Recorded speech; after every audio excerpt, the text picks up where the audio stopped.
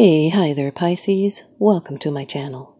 My name is Lynda, and I would like to thank you for tuning into those energies and influences that are coming through for your weekly predictive reading for the end of November here, 2019. Cross-watcher energies are interchangeable, and please only take those portions that resonate with you. Okay, Pisces, off camera, I've performed a protective blessing. I meditated over and shuffled these cards just for you. The first card, it's the general atmosphere. It's the basis and the issue of the matter. The Queen of Pentacles, Pisces. This is earth energy. Can represent a Taurus, a Virgo, or a Capricorn. Sun, Moon, Rising, Venus, somewhere in your chart, or someone else's. This could be you. This is someone that's being domestic. They're being practical and capable and orderly. They're generous and benevolent. This can indicate prudent uses of resources. This is someone that's protective and nurturing and resourceful, and they're bountiful. They're healthy, they're a homemaker, they love gardens and growing things. She knows how to manage money, and she's clever and enjoys gossip. She loves the good things in life, and having acquired them, they're content to spend their life enjoying them. And they're satisfied when they get what they want. This can indicate help given of a practical nature. It has to do with material concerns. And she teaches that what is cherished must be cared for. This is someone that puts a high value on stability. She's the part of us that revels in gardening and cooking, craft making, massaging and being massaged. They're all physical sensations that leave us feeling content and whole. She's our love of comfort and luxury, yet she will still be frugal about it. Could be someone may not be showing or saying how they feel. Take some time to consider all your options before proceeding. Your second card, and this is the energy that's crossing over your path. These are your subconscious influences. Ten of Wands, Pisces, fire energy. This is a feeling of being overloaded, overworked, a little overwhelmed, been doing a whole lot of stuff, feeling tired. You might feel oppressed. Could be your responsibility wearing you down, something you may not be able to let go of. But the problem is soon to be solved. Tens are about beginnings and endings. These are ambitious burdens. Could be a heart tried by pain. It's fortune and gain and any kind of success. And then it's the oppression of those things. It's feeling resentful and taking stock of those priorities. Could be taking up new responsibilities appropriate to the new cycle that's beginning. They may seem burdensome, but you do have the strength to shoulder them. You feel you can do anything at this time, even an extremely difficult task. Sometimes it's too much of a good thing. Or you might feel that your labor has gone for naught, or you might be carrying burdens that don't really all belong to you. You might feel weary, as if the whole world is on your shoulders, and it's up to you to decide whether to continue carrying these heavy responsibilities you've undertaken, or if other people are shirking their part and maybe they should help out. So make sure others are doing their fair share, and ask for help if you need it, and don't let pride stand in the way. The Queen of Pentacles with the Ten of Wands, this is being focused on that heavier workload. Your third card, this is how it affects you. These are the external influences that you are aware of. This can be your attitude. Here you are, Pisces, the High Priestess. Number 2 of the major arcana in the Rider-Waite deck. High Priestess. This card can either be you or a Cancer. It's connected with the moon. This can represent someone that is psychic. There's also hidden influences, secret knowledge. This is someone that knows exactly how they feel, and they're never lonely. These can be secrets that you keep to yourself. This is the link between the seen and the unseen. It's latent power to manifest. It's gestation before new life. It has to do with divine truth and wisdom. This is nurturing the spark of creation.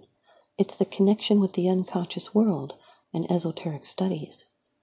Unrevealed future and hidden influences at work here. This When this card appears in a man's reading, it represents the perfect woman all men dream of. And this is you in this reading. This is honoring your inner being. It's natural insight, secrets, mystery, silence, wisdom, tenacity, science. This represents the unknown. This can be a quiet woman. This may be a time when it's better to sit still and seek peace within yourself. Seek awareness and be still. Listen to your inner knowledge and answer your own questions because there's something you know.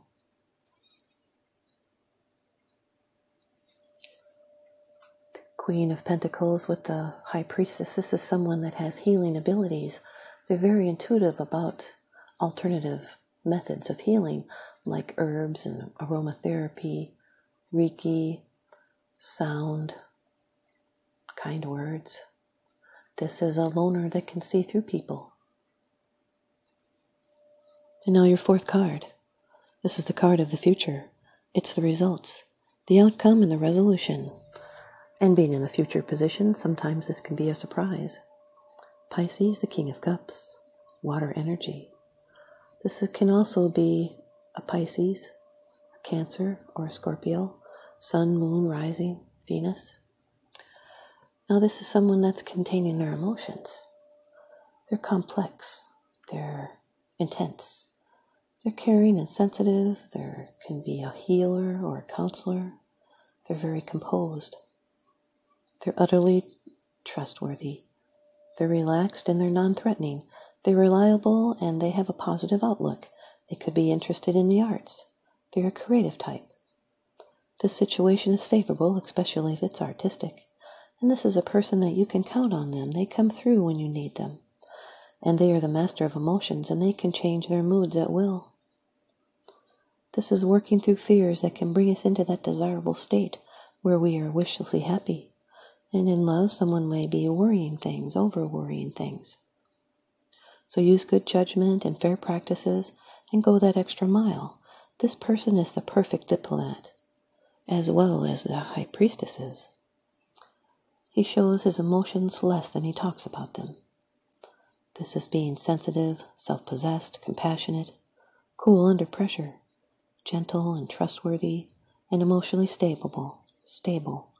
They're responsible and discreet, self-sacrificing, very diplomatic. They have highly developed social skills. They may be very well liked. They can even be living an alternative lifestyle.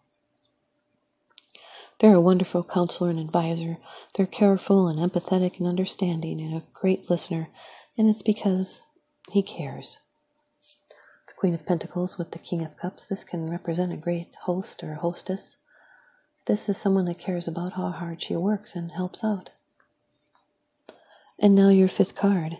It's the bottom of the deck card, the underlying issue. This is what's unseen. It's unseen, it's because it's not something that you're sharing with others, and you are consciously aware of this. Number 8 of the major arcana, strength. This can represent a Leo, Sun, Moon, Rising, Venus. Doesn't have to. It can just be one of the aspects in your chart or someone else's chart around you. It can also be the energy coming through of having courage and determination and inner strength. It's a fate card and a test of fortitude. It's becoming strong in spirit. It's moral courage and fortitude. It's force of character and spiritual power overcoming material power, love triumphing over hate, the higher nature over carnal desires. It's the inner strength to accept yourself and quiet confidence instead of dominance, openness instead of determination. Gentleness can hold a greater strength. This is a person facing problems with confidence and hope.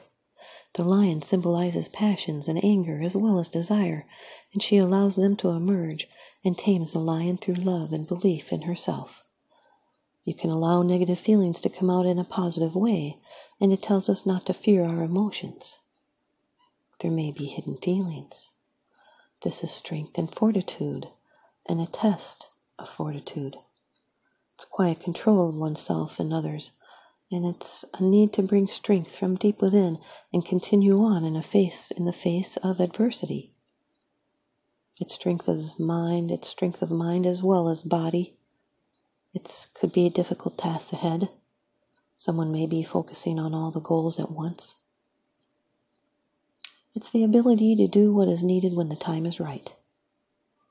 It's being controlled and disciplined in times of adversity. Queen of Pentacles with the Strength card. This is the courage to be kind to yourself and let someone help out. The High Priestess with the Ten of Wands. This is a lot of mental activity, which is exhausting.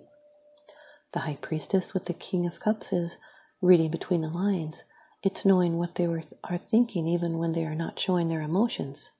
This is an attraction on many levels, even unrequited love. The High Priestess with the Strength card. This is great for business partnerships. It can also represent a lover's quarrel and love through restraint and being subtle. It's also a reminder that all work and no play can drain you. Here's your advice from the Oracle deck. Earth Magic by Stephen Farmer.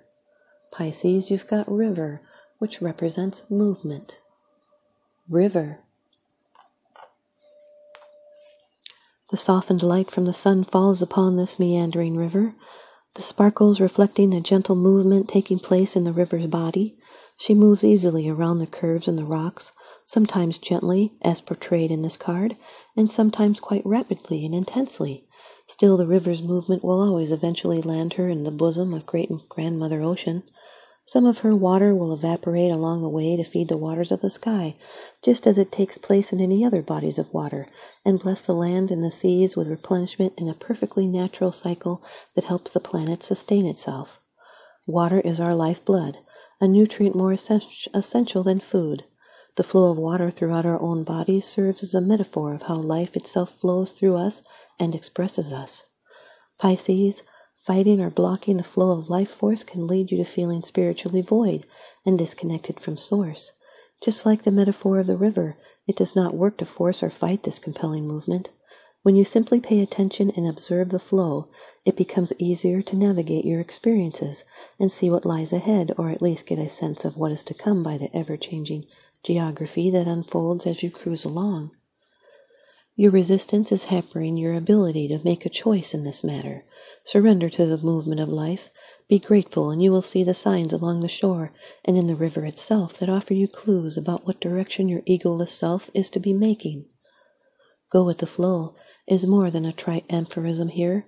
It is essential that you do so now. Breathe, relax, and you will know. Thanks, you guys, Pisces. I hope you stay tuned in by leaving me a comment or a thumbs up, and please subscribe or even say hi. Now remember, what goes around comes around, so I'm sending you out love and light and blessings. Thanks for watching.